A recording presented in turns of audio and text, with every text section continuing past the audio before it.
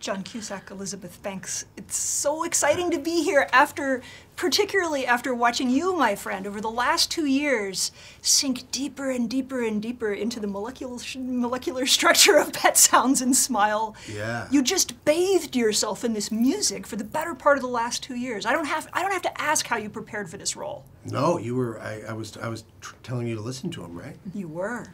And aren't they extraordinary? They are extraordinary, Yeah. and it's like there is a story in each of those songs, and we kind of get a sense of a little bit of that story. But through this film, it's like you're telling the story that we haven't heard. Yeah. Mm-hmm. We are, and I think people probably don't know about this period of his life where he went away and was savagely abused by this doctor and misdiagnosed and mistreated and all those things. But it's still a version of a kind of a creative genius at work.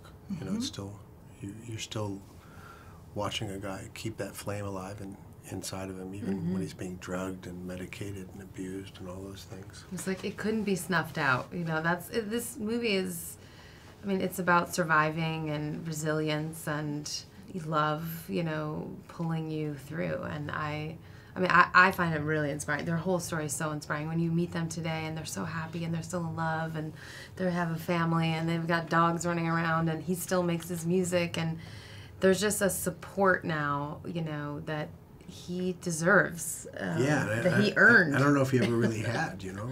Yeah.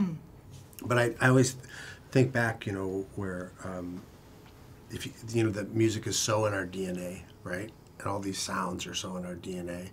Then you think, well, what was it like before these things happened? Before people put orchestral music in rock and roll? You're like, oh, no one did. So I think, and then you think, oh, he did. So then, but then you have to like visualize or hear this sound long before it arrives, because you have to ask symphony orchestra people to come in, and you have to say, you know, tweak your string and you know, and then 3 tubas. Okay, the tuba in the center mic just go 1 inch left, and he's competing with the Beatles, with George Martin and Ringo Starr and these 2 little songwriters named Lennon and McCartney, and they're going blow for blow, Rubber Soul, God Only Knows, doing these things, and he had 1 ear, and he was doing all of it. He was producing, composing, arranging, playing, singing.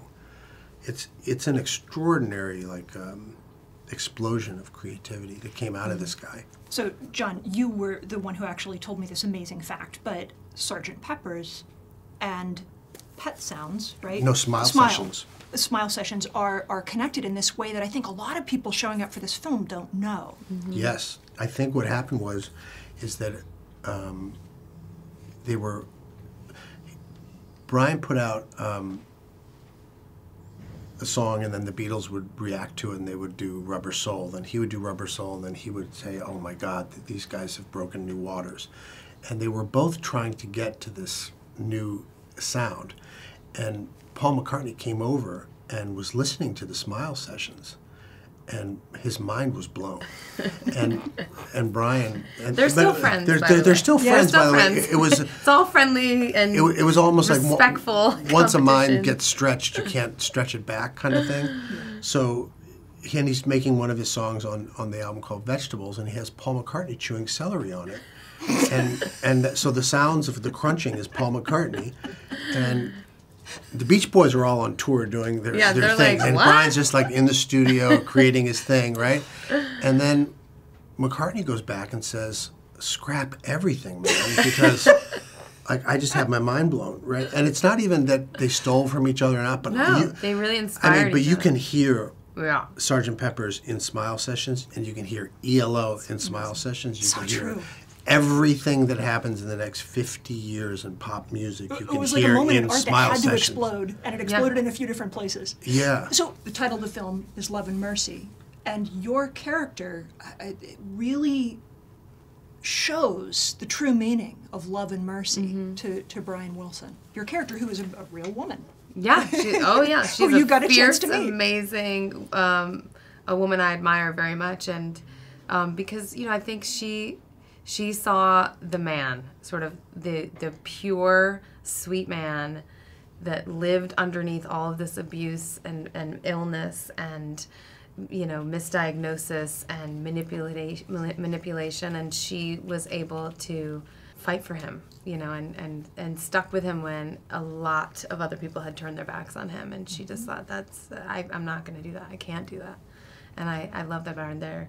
They're like sweethearts to this day. Yeah. I mean, they're really loving and sweet, and they have saved each other. I mean, I don't. It really is a two-way street. You know, she was saved too. Her life became something she didn't imagine when she met Brian Wilson. John, I know that this has been an important and transformative experience for you, taking on the role of Brian Wilson and on a recovering Brian Wilson. What will you take out of this experience for the rest of your life? Well, I think when you step into the mindset of someone who is so unformatted, and you know, it's not like he won't be put in a box. He doesn't even recognize the walls of the boxes, you know. And I think there's a part of us that we have to keep alive that way. That's exploratory. That's taking risks. That's going to go by intuition, the mood of your soul. So it sort of affirms the world sort of beats that down and tries to snuff that flame out and says, okay, you're this. Get in your box. Go in here. And I think doing this is kind of, you know, it's relit that fuse a little bit to just take more risks and do those types of things. Flame on. Flame on, right? All right, guys. Flame on. Thanks so much. Great seeing you.